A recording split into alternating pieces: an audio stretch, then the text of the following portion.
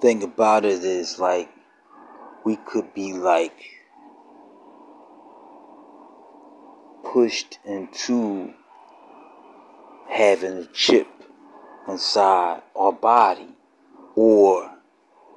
people could try to give us some type of medicine that may have the chip inside the medicine, or certain foods may have that chip inside certain foods, or certain programs that we are watching, certain songs that we are listening to may have that chip. Certain outfits, certain clothing that we're wearing, certain designer clothing that we wearing may have that chip. Certain foods that we go to, certain foods that we eat, certain places certain restaurants may distribute that inside their foods, and they drink certain liquors, malt liquors may have it, certain drugs may have it.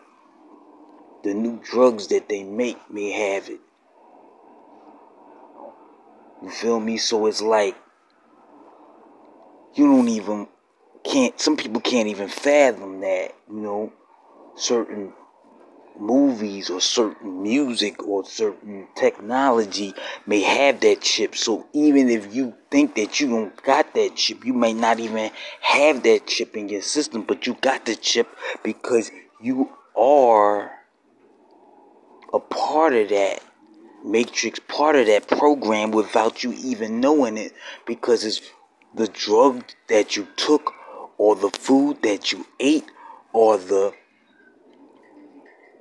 music you're listening to, or the movie you're looking at, or the magazine that you're reading, or the newspaper that you're reading, or the even touching that currency, or even touching certain things can affect you. So you have to constantly purify yourself with praying, fasting, exercise, yoga, tai chi.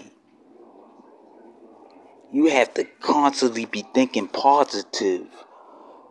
using law of attraction, constantly talking to the Most High,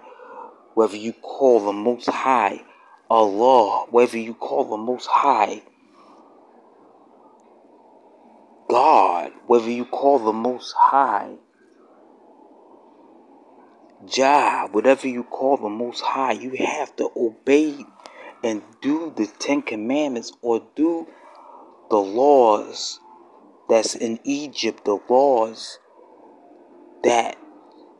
governs the universe, or the laws of Mayat. You have to practice obeying God, or practice righteousness. The righteousness, a lot of people want to